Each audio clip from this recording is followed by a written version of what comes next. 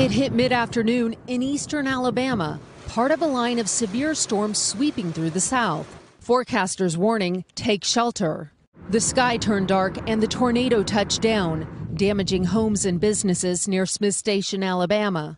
Trees down, debris blown for miles. Another just a few minutes later near Macon, Georgia.